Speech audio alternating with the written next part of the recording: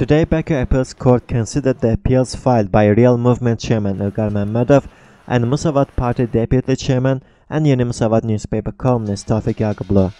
Both of them appealed against February 4th decision of the Nasimi District Court to sentence them to pretrial detention. A great number of representatives of local and international organizations gathered in front of the court. Head of EU Delegation to Azerbaijan Roland Kobia was also among them. The court denied both of the appeals, upholding the decisions of the court of first instance. Tofig Yagublu's lawyer Nemat Karimli told the journalist that there are no grounds for keeping his client in detention. In an interview with journalist, head of EU Delegation to Azerbaijan Roland Kobia said he needs to see the decision in order to declare the position of the European Union. "It's a sad day for Azerbaijan, a sad day for democracy," said Kobia.